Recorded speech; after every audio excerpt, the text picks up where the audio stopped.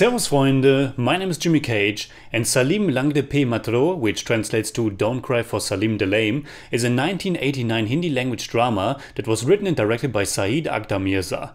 It won the National Film Award for Best Feature Film in Hindi as well as Best Cinematography. This was my first exposure to filmmaker Saeed Akhtar Mirza, who has made several notable films in the so-called parallel cinema movement. Going into it, I had absolutely no idea what to expect. A few weeks ago, I just looked up all the Indian movies that are available on the streaming platform Mubi and made a list with the titles that looked promising. When I clicked on this one, I was immediately hooked because it doesn't waste a second and instantly begins with the voiceover narration of our protagonist Salim. This small figure in the middle of the frame who's confidently and somewhat stylishly walking in the middle of the street. There's an immediate realism, grittiness, but also style to this opening moment. Salim Langde Pe Matro tells the story of the titular character Salim, played by Pawan Malhotra in his breakthrough role. Salim is a simple young man, uneducated and with no actual job. He's making his money with small crimes like extortion and robbery, and he seems to be primed to climb the career ladder in the criminal underworld. Along with his two best friends Pira and Abdul, played by Markran Deshpande and Ashutosh Govarika. The film does a nice job establishing and introducing us to this world, this small part of the city of Mumbai. It is set in a working class milieu with a predominantly Muslim population, and religion, or rather the ongoing conflict between Hindus and Muslims, emerges as the film's main topic. That's where its heart really lies, and that's also what makes it so timely even more than 30 years later. It's a film from another era, and its tone, atmosphere and style firmly places it as such, which is also why I love watching older films. Yet its themes and the burdens of its characters are still relevant. The film was made in a time when Hindu nationalist ideology was on the rise again, with communal riots oftentimes leading to hundreds of people dying. Our protagonist Salim is a Muslim who just happens to be a Muslim, and at the beginning he's not really involved or practicing his religion. There are moments that show how easily someone as young and somewhat naive as him can be influenced. Salim is a petty criminal because he didn't really have many options, and in this climate of religious hatred he could also probably be radicalized by the wrong people. But Salim is also someone who's genuine good at heart. He has the best intentions for his younger sister, he wants to help his family, he cares for his buddies, and he also just likes to hang out and smoke some weed with his peace-loving hippie friend Joan. Salim is at a crucial point in his life and he has to decide which path he wants to follow. There's this inner and outer conflict. On one hand, you have the things you should do, lead a good and honest life, love thy neighbor. But on the other, you have these difficult and very real circumstances you live in. The lack of opportunity, poverty, an atmosphere of hate.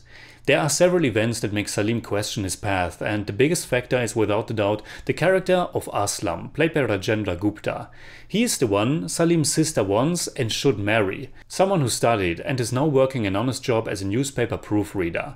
In a pointed early scene, Salim visits Aslam to see if he's the right one for his sister, but when he finds out that Aslam only makes a very small salary, despite his college degree, with a heavy heart he has to tell him that he wishes for someone better for his sister, which is of course quite ironic. The one without a proper job is making more money doing shady things and is absolutely baffled and perplexed that someone like Aslam, an intelligent, well-educated man, is barely making enough.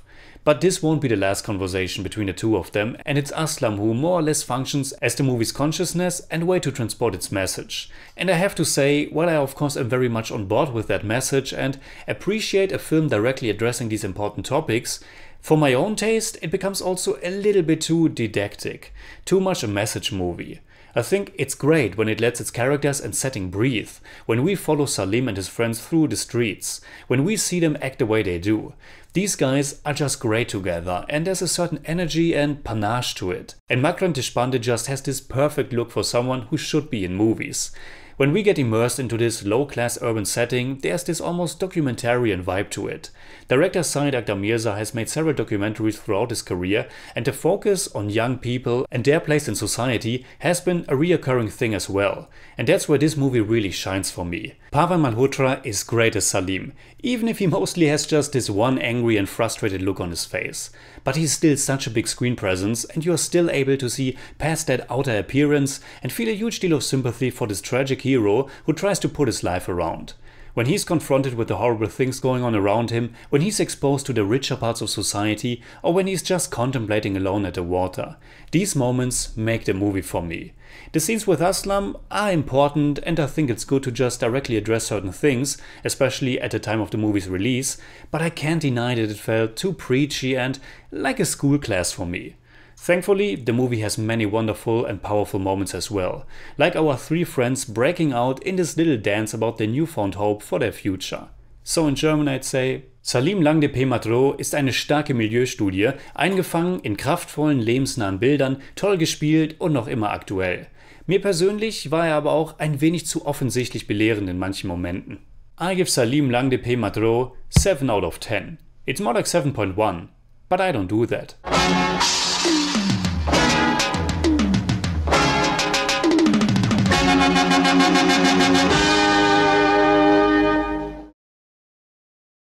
Alright, that's it like always. Comment below and let me know what you think about Salim Langde. You can hit me up on Twitter, Instagram and Letterboxd, and also on Patreon, simply at @TheJimmyCage. And if you enjoyed this episode, please give me a thumbs up, share, subscribe, whatever you like, and make sure you hit that bell for all I have to tell.